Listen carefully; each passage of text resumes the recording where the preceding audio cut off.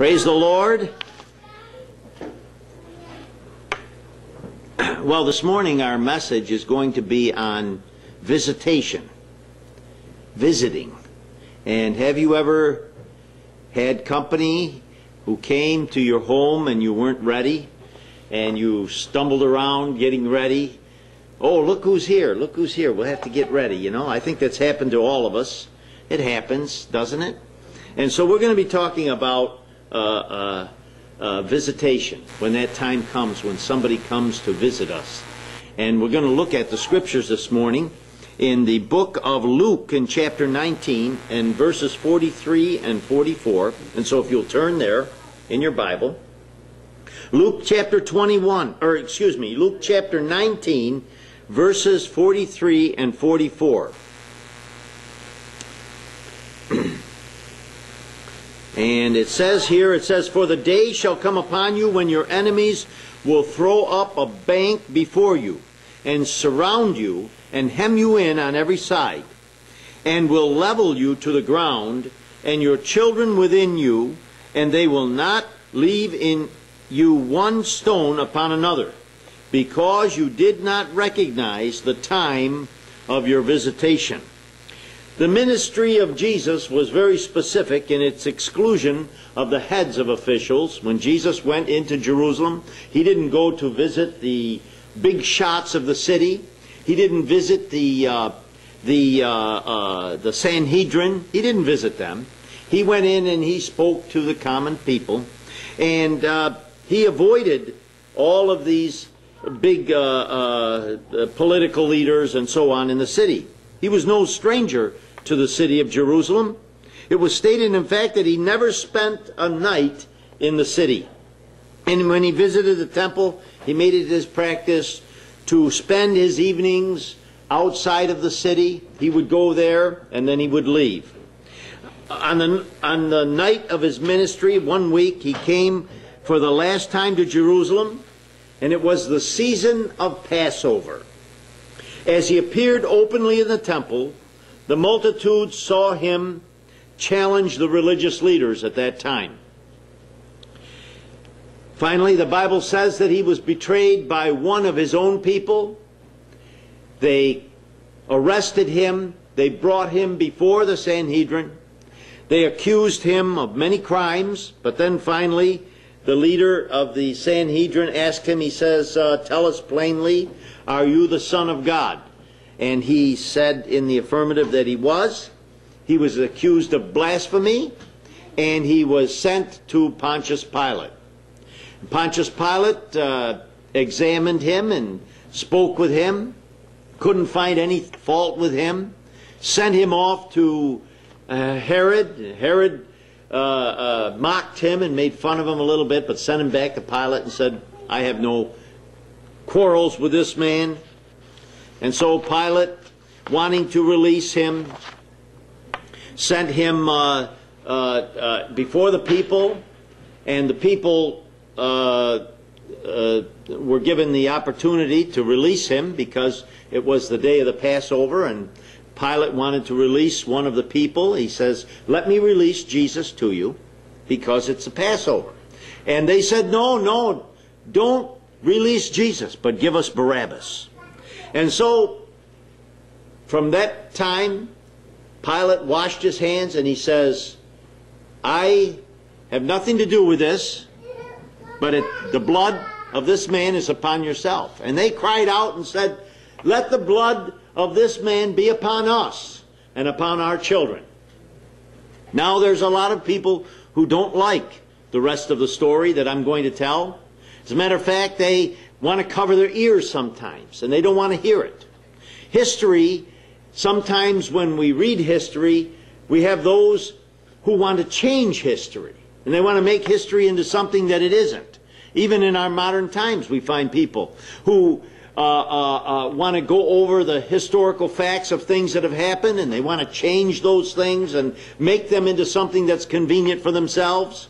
Well, just recently, we had this thing where we lost 3 or 4 men in Libya, and the State Department and the the president's people and all those around are trying to make a different story of what happened.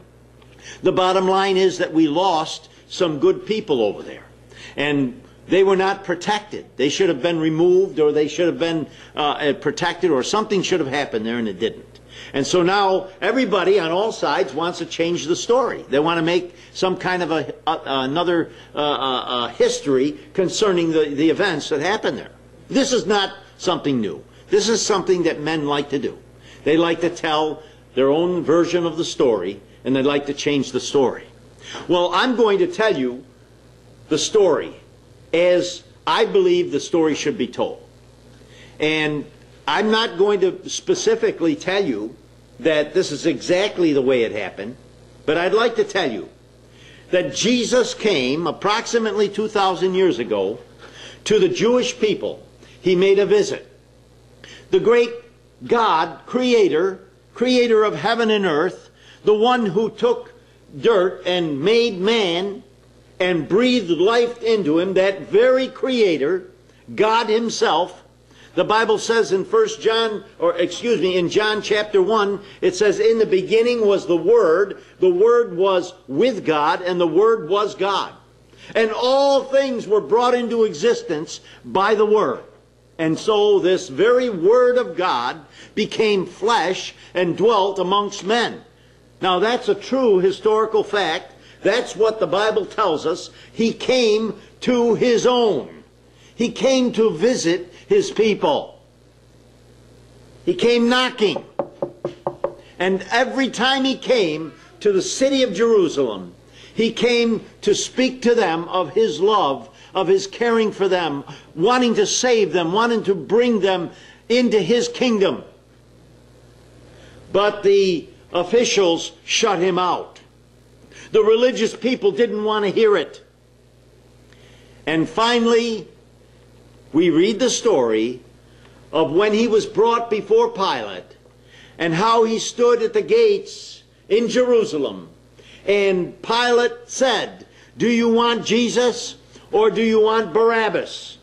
And the people cried out, give us Barabbas. Give us Barabbas. And then, so what should I do with this man? And they cried all the louder, crucify him, crucify him. And so we have the words that Jesus spoke when he said, they will not leave you in one stone left upon another, because you did not recognize the time of your visitation. God came calling to them, and they would not hear. The Bible tells us that Jesus, when he was coming into Jerusalem one time, wept over Jerusalem and said, oh, Jerusalem, Jerusalem, how often would I have gathered thee as a mother hen would gather her flock, and I would bring you to myself. And they would not hear it. They would not have that to happen. There's a scripture that I would like to read from Revelation in chapter 18. And this is, I'm going to read from Amplified Bible. I have an amplified copy here that I'm going to read from. And I have a few scriptures that I'm going to carry with this. Jesus made a remark on his last visit to Jerusalem. And he said, because they would not hear, because they would not open their eyes to the visitation of God, that God would visit them. And that not one stone would be left upon the other. Now the scripture that I'm going to read is controversial, and many say that these things are yet to happen. But I want to show you a similarity of some of the things that have happened in the past and some of the similarities of these scriptures.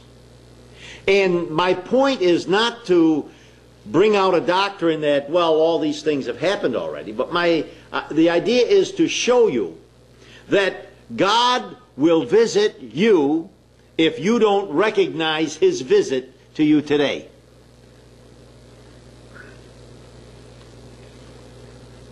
Revelation chapter 18 and verse 1. Then I saw another angel descending from heaven, possessing great authority, and the earth was illuminated with his radiance and splendor.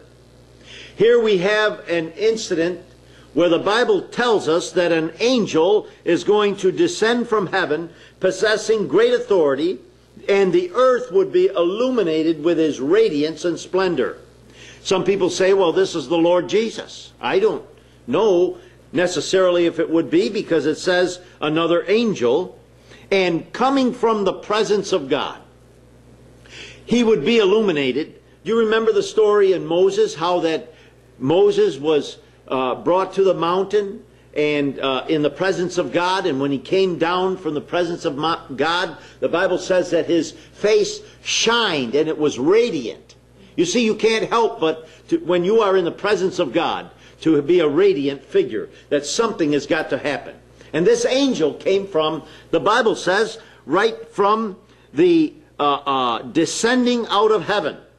Now in verse 2 it says, and he shouted with a mighty voice, she is fallen, mighty Babylon is fallen.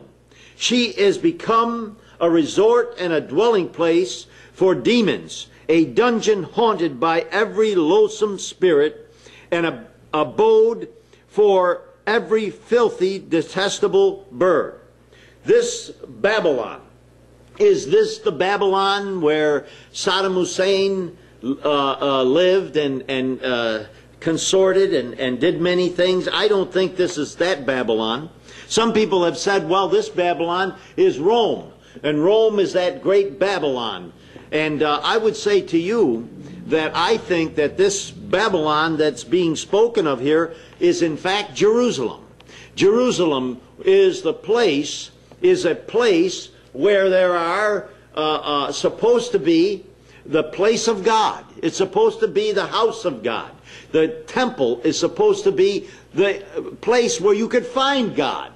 But in the first century, after Jesus was crucified and resurrected, the Bible tells us that the apostles lived in Jerusalem for a while. They were greatly put upon by the religious people of that day, and Herod murdered John, and they did many detestable things. But one of the things that happened that we don't read too much about was that they became so anti-God, and they worshipped idols, and the city was ruled by about three great rulers of that time, and each one having their own idea of what God was and who God was. And so the city of Jerusalem had become a Babylon of confusion and of all sorts of evil things going on in the city.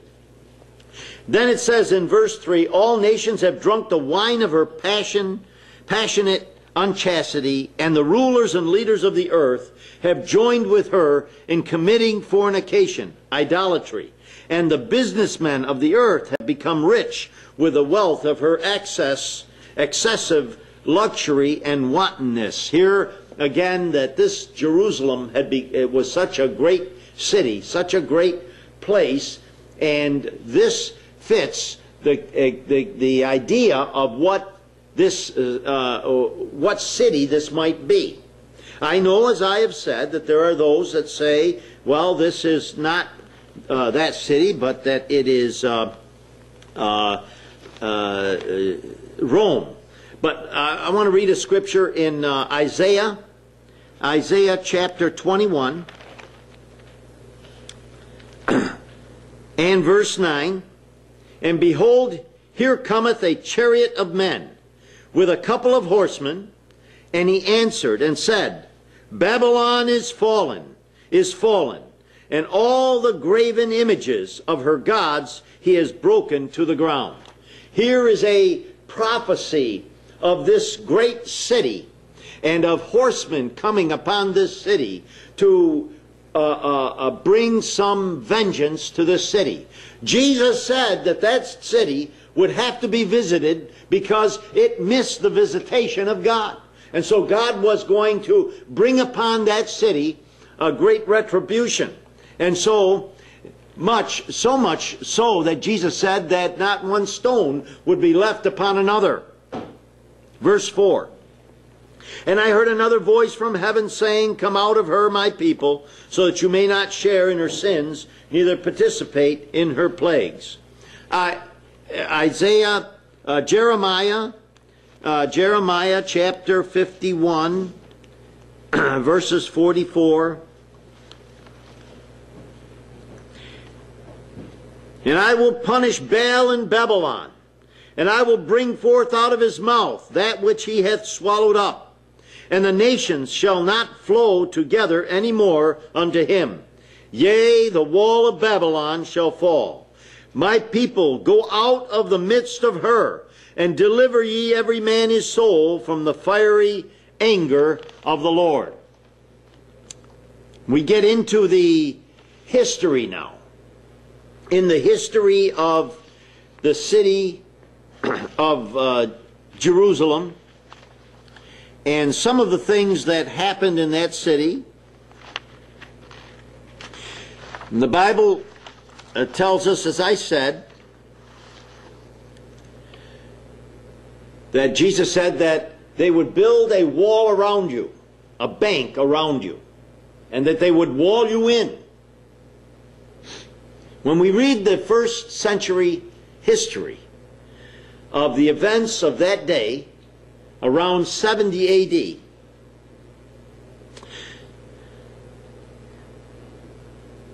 Titus had a wall constructed around the entire city of Jerusalem so that no one could go in and no one could go out. This wall was reputed to be as high as the defensive walls of the city. All hope of escape for the Jews was cut off. This action was a direct fulfillment of the prophecies of Jesus. Famine began to rage in the city. Starving people turned to cannibalism, even killing and eating their own children. Those who were captured trying to escape from the city were crucified. Reading from the book of Josephus, who was a historian. Josephus was a priest of the Jews who became like a soldier. And he fought against the Romans, but was captured. And when he was captured, he was given the opportunity to write down the writings of the Romans and of the Jews concerning the warfare between them. And so he was given this opportunity, and he had free access by the Romans to go freely among them and to write what he had to write. He was hated at that time of the Jews because they thought that he was a traitor and that he had betrayed them. But Josephus felt, in his writings you can see that the Jews had forsaken God and they had turned to idols. And so he says he felt himself that this is God. God is turning against them because of their going to idols. And so the soldiers, out of wrath, this is the writing of Josephus, so the soldiers, out of wrath and hatred they bore for the Jews, nailed those they caught, one after another, to the crosses by the way of jest. And their multitude was so great that room was wanting for the crosses, and the crosses for the body. The wars of the Jews. This is what happened. They built the wall around Jerusalem, and as those that tried to escape came out, the Roman soldiers would take them and crucify them outside of the city. And Josephus said that there were so many crosses that the whole around Jerusalem was all full of crosses. Now listen, they took the Savior and they brought him out and they put him on a cross. And the visitation of God coming back, what did he do? He put them on the cross. He put them, as they came out of the city, he put them all on crosses. The wall around Jerusalem of the city which had crucified her Messiah, was now ringing with the crucified inhabitants. I know this sounds very hard to the ear, but I have to say that we're reading here the fulfillment of the prophecy that Jesus gave concerning them missing the visitation when he came. And he paid them back in that generation. Within 40 years of his crucifixion, within that time frame, he came back and visited that city. The Romans attacked down into the temple compound, but limited access were forced to retreat. Titus spent 7 days dismantling the Anton fortress, using material to build a roadway up to the temple. His entire force was brought upon the court of the Gentiles, pictured below in this picture. He had a picture of it here, an illustration. On August 27th, Titus issued orders to set fire to the gate Beautiful. This was done, and the fire raged all day. August the 30th, the Romans finally gained entrance to the temple, setting it on fire and slaughtering thousands of people. Women and children had hidden themselves in the treasury chamber. These were also set afire. The temple was burned, and the ground, in fulfillment of the prophecy of Jesus, not one stone was left upon another. And Josephus writes, Caesar gave orders that they should now demolish the entire city and the temple. The wall was so thoroughly laid, even with the ground, by those that digged it up to the foundations, that there was left nothing to make those that had come there believe it had ever been inhabited. The Romans swept through the lower part of the city, but it took another month for them to take the upper city and Herod's palace.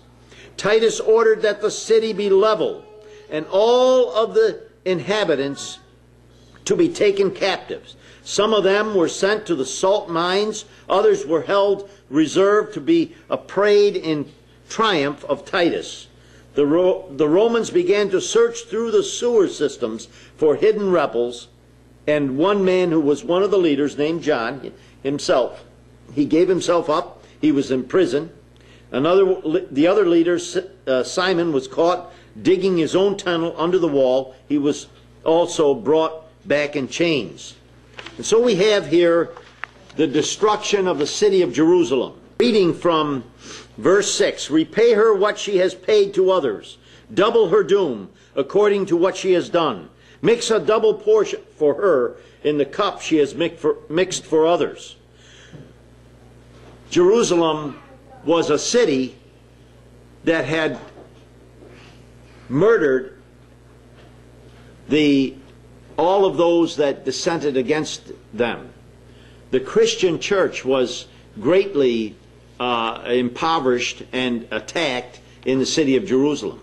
It was the place of the first martyr. Remember the story of Stephen? Stephen was stoned, and so God came to bring these things back to them. Verse 7, to the degree that she glorified herself and reviled in her wantonness, living deliciously in luxury, to that measure imposed on her torment and anguish and tears and mourning, since in her heart she boasts, I am not a widow, as a queen, and on a throne I sit, and I shall never see suffering or experience sorrow. So shall her plagues, her afflictions, her calamities come thick upon her in a single day, pestilence and anguish and sorrow and famine, and she shall be utterly consumed, burned with fire, for mighty is the Lord God who judges her. And the rulers and the leaders of the earth join her in her immorality and idolatry and luxury, and with her will weep and beat their breasts and lament over her when they see the smoke of her conflagration. Here in the story and the history of Josephus, we read that when the Romans began to come down upon the city of Jerusalem, the Christian people in the city remembered the words of Jesus, and they left the city. Josephus records that a great number of Christian people just got up one night and fled the city and left the city and went to distant mountain to watch what was happening. And as the Romans began to surround the city and began to burn it, the Bible says that the crying of the people on the mountains was so loud that they could hear the crying for miles away. They could hear the crying of the people crying because what had happened, what was happening in the city. Verse 10, it says, they will stand a long way off in terror of her torment. They will cry, woe and alas, the great city, the mighty city, Babylon, in one single hour, how your doom and judgment has overtaken you. And the earth's businessmen will weep and grieve over her, because no one buys their freight or cargo anymore. The merchandise of gold and silver and precious stones and pearls, of fine linen, purple silk, scarlet stuffs, all kinds of scented wood, sorts of articles of ivory, all varieties of objects of costly wood, bronze, iron, and marble, of cinnamon, spices, incense, ointments, and perfumes, frankincense, of wine and olive oil, fine flour of wheat, of cattle and sheep and horsemen, conveyances, and of slaves, the bodies and the souls of men. And if you read the Old Testament, you'll read how that all of those things were brought into the temple, and they were supposed to be used for the worship of God. The fine linen and the frankincense and all of the incense and stuff that was brought in for that purpose, and it had been used for idolatry. And this was another a part of the things that God was showing them in His vengeance upon them. As the dealers who handled these articles and grew wealthy through their businesses with her will stand a long way off in terror of her doom and torment, weeping and grieving aloud and saying, alas, alas, the great city that was robed in fine linen, in purple and scarlet, bedecked and gilded with gold and precious stones and with pearls. This is a direct regard to the temple gold, the temple, the clothing of the priests of that temple, and all of the things that pertain to it, the gold and the precious stones and so on. Verse 17, because in one single hour all the vast wealth has been destroyed, wiped out. All the ships, captains and pilots and navigators, and all who lived by seafaring, and the crews, and all who ply their trade to the sea, stood a long way off. The Bible tells us that, where's our lesson in this? The Bible says today is the day of salvation. Today is the day. God is calling, God is speaking to your heart. God is giving all of us the opportunity to receive Him. Are you aware of your time of visitation? Do you know that God is standing at the door of your heart? That God is speaking to you? Do you know that? The day of the Lord is knocking at your heart. The great opportunity is upon you. We are like the people of Jerusalem when Jesus walked into the city, when Jesus began to preach to the city, when He began to speak of them, of their salvation, when He opened the door of an opportunity. The Bible says He came unto His own, and His own received Him not. And what happened? There was a great day of judgment, a great day of vengeance, where God came and took those people that had crucified Him, and He crucified their own people. He caused them to be crucified. Don't think that you are going to get away with anything in this life. Some people say, well, you know, I got away with that. Nobody gets away with anything. Sooner or later, you're going to get caught by the alligator. Sooner or later, God is going to bring a vengeance upon the people of this earth. There is an opportunity, a great opportunity for you and me. We hear the Word of God, and God is calling us. calling us, calling us. Oh, but we say, oh, I like, I want to, I have still my life to live. I have things that I want to do. And it reminds me of a scripture, and Pastor Joe Reagan used to love to quote this scripture. It says that, let me just turn to it in the Gospel of John, and let's look at this scripture. In chapter 3, and in verse 19, it says, "This is the condemnation, that light is come into the world, and men love the darkness rather than the light, because their deeds were evil. For everyone that doeth evil hateth the light, neither cometh to the light, lest his deeds should be reproved. But he that doth trust cometh to the light, that his deeds may be manifest, and that they are wrought in God." So you see that here it says the condemnation of the light has come into the world. The light is still in the world. The light is searching in the world, knocking at the door of your heart. Oh, I love the Lord, but Friday night I got to go out and, have a good time with the fellas and this and that and the other. Oh, I love the Lord, but, I love my own time. I got to go do this and I got to do that. Oh, I love the Lord, but I don't like to. I only like to talk of those religious things when it's Sunday morning or Sunday afternoon. But the rest of the week, that belongs to me. I don't have time for that religion. There's a song that says in the chorus, it says, "Oh, the weeping and the wailing when the lost are told of their condemnation. They will cry out for the rocks, the mountain and the rocks to fall upon them." The Bible says that they will pray, but their prayers are going to be too late. Too late. Too late. Do not be like the pity of the people of that city who chose another way, who chose Barabbas instead of Jesus, who said, "No, go crucify him." You see, they thought that they had got away with something. Oh, we'll just get him out of our life. He's such a bother. But God came back, and he brought an army, and he destroyed that city. And it should be a lesson to us, that if we learn history, and we learn something from history, we don't want to repeat it. We don't want that thing to happen again. Especially if it's an evil thing. We don't want that evil thing to happen. We don't want it to happen in our life. We live our life and we think we're getting away with something. Oh, I'm getting by. I'm getting by. But God is going to come and judge every person. The Bible says that every man and woman will have to stand before him.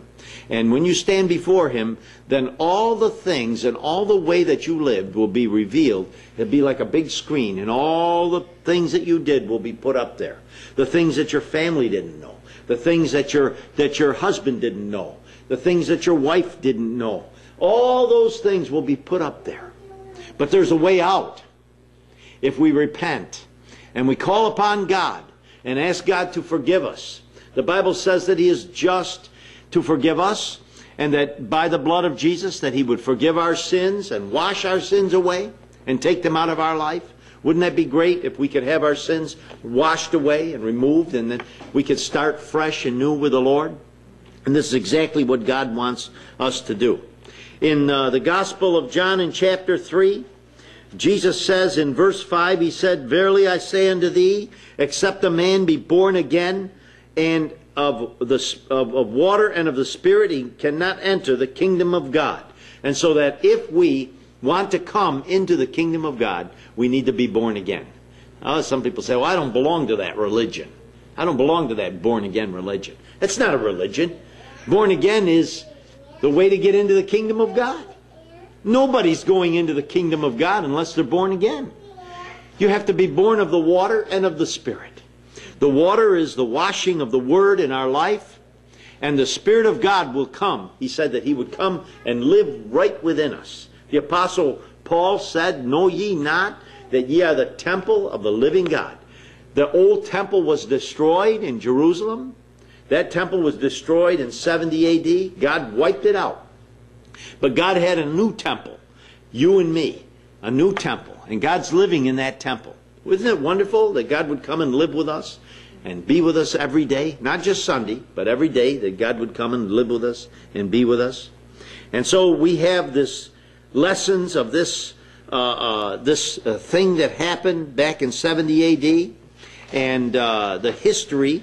And some people like to wash it under the sink and say, "Oh, we don't want to, we don't want to talk about that anymore. We're looking for something different."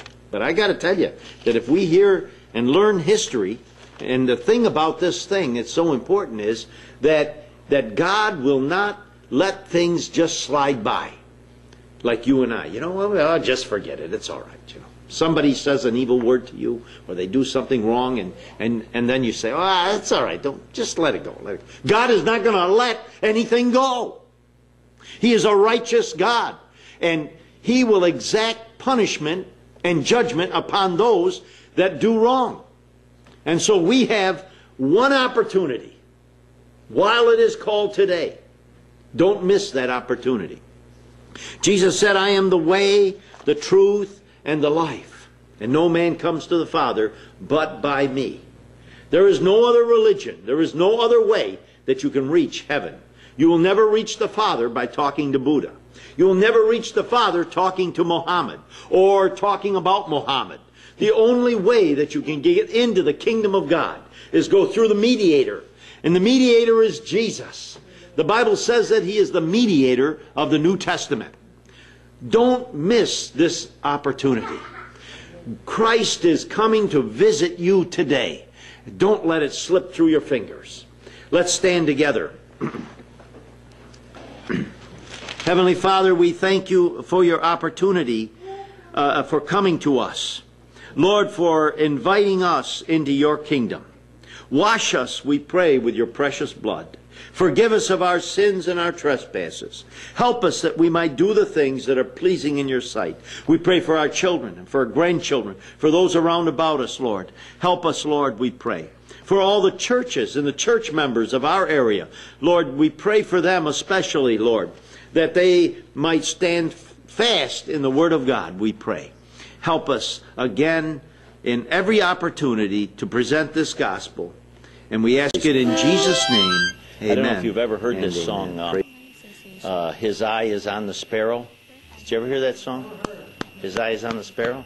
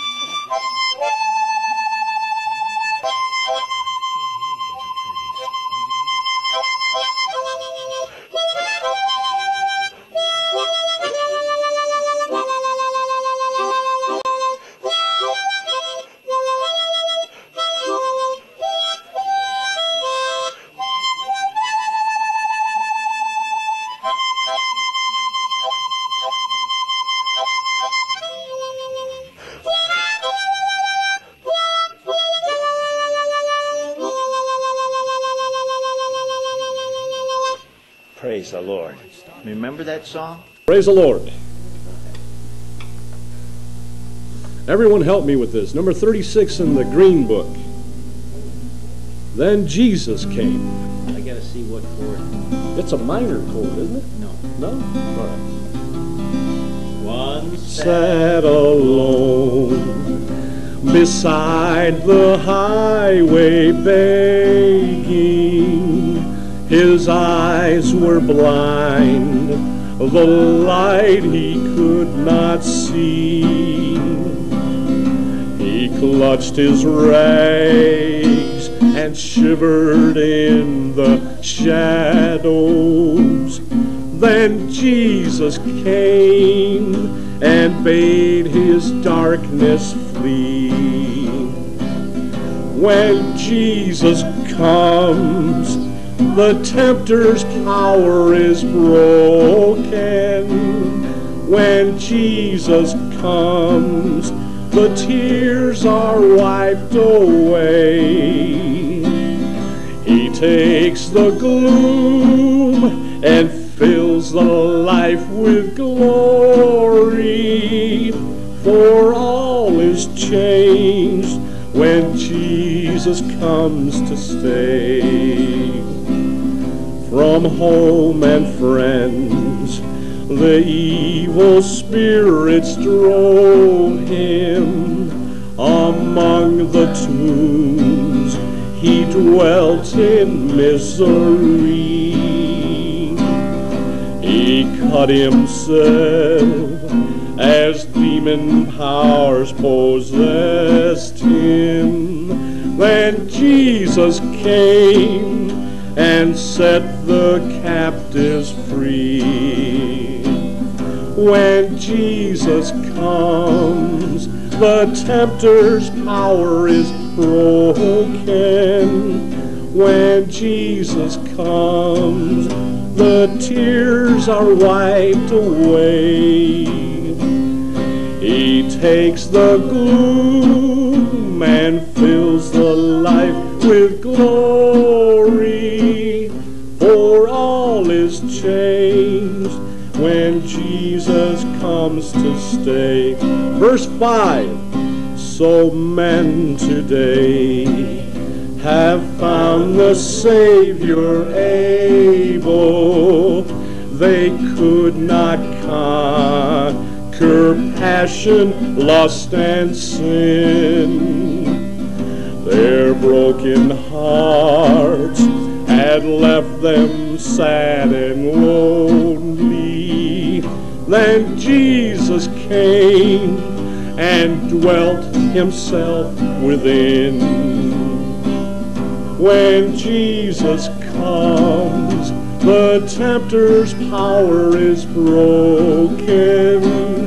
When Jesus comes, the tears are wiped away. He takes the gloom and he fills the life with glory. For all is changed when Jesus comes to stay. Amen. We have no private interpretation. Amen. I'm in Ezekiel. And, there's so much going on today, as there is every day in this world. This world is full of darkness. We know that Jesus is the only light. And those of us that are in him can see the light. If we're born again in him, we can see the kingdom of God. I want to remind us of 3 men who saw the kingdom. They saw Christ before he was born of the Virgin Mary. They saw him, and their names were Noah, Daniel, and Job.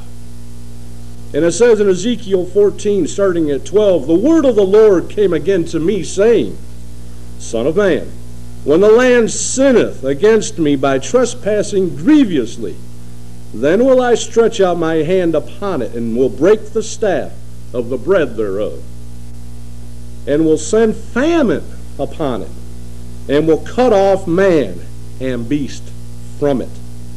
And though these 3 men, Noah, Daniel, and Job, were in it, they should not deliver but their own souls by their righteousness, saith the Lord. Thank you, Jesus. Thank you, Jesus.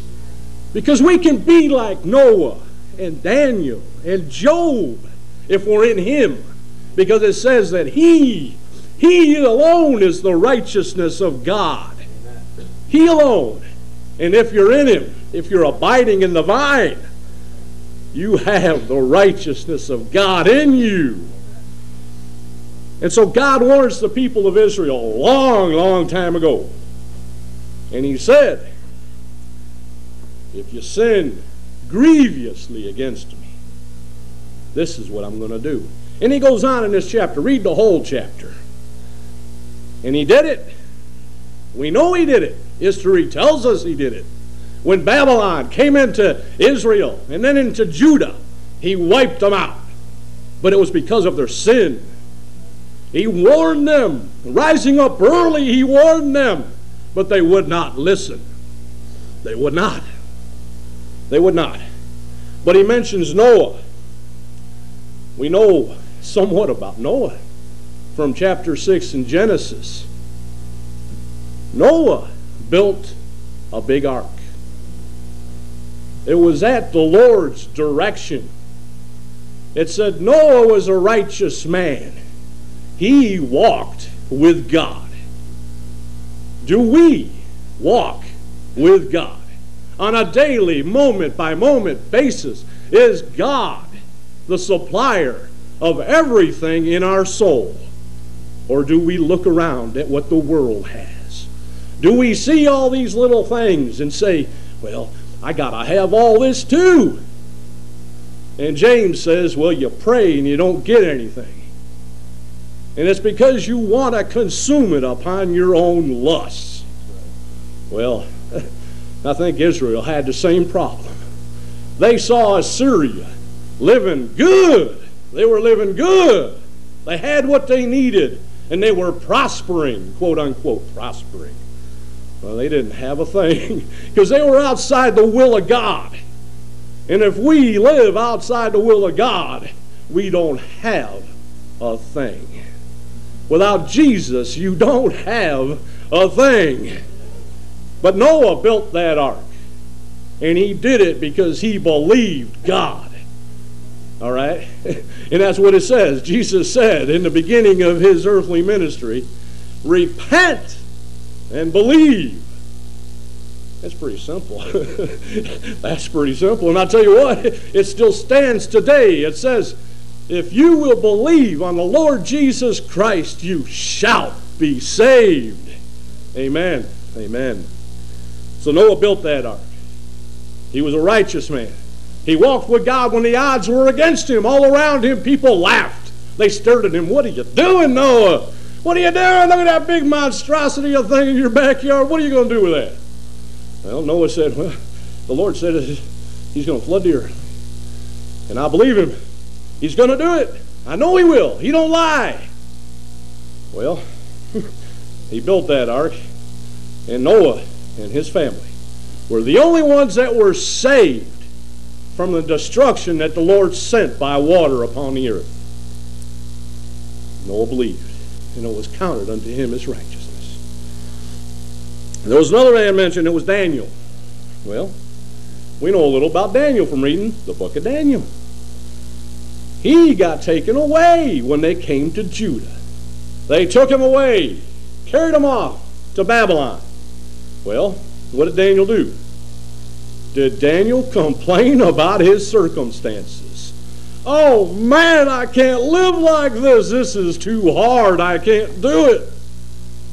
Well, Daniel just said no. He said, well, let's try the Lord here.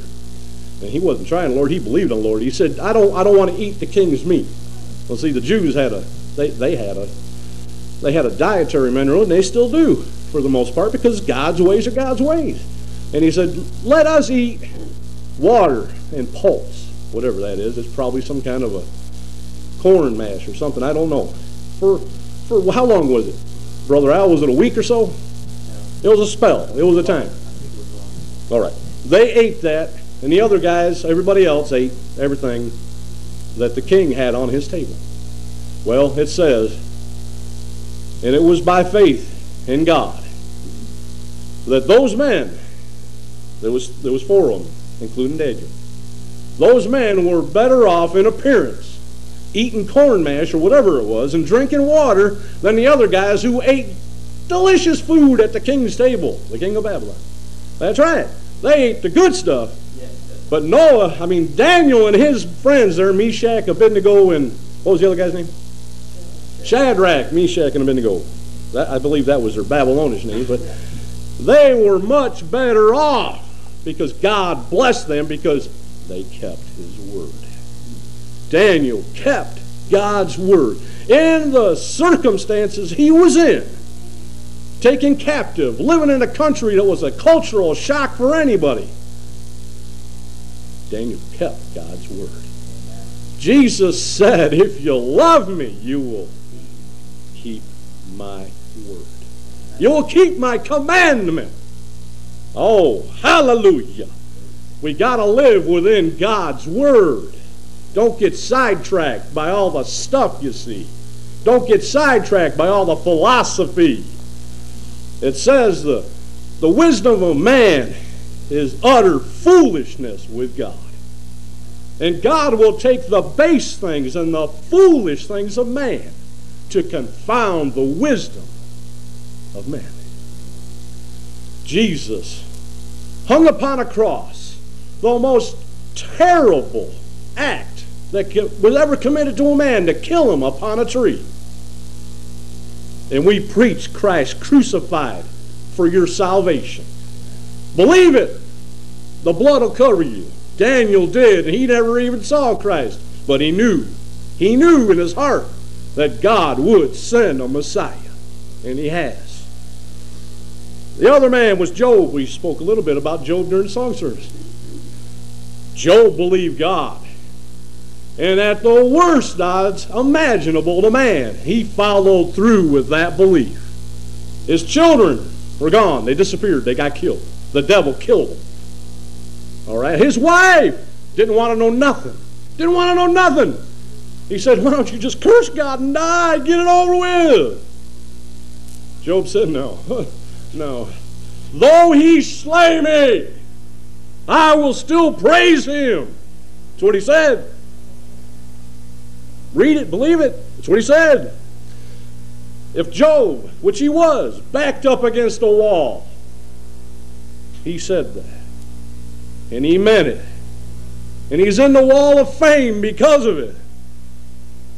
Believe God. At all, whatever the odds are against you, believe Jesus can save you. And he will. And he shall, he said. He's not a liar.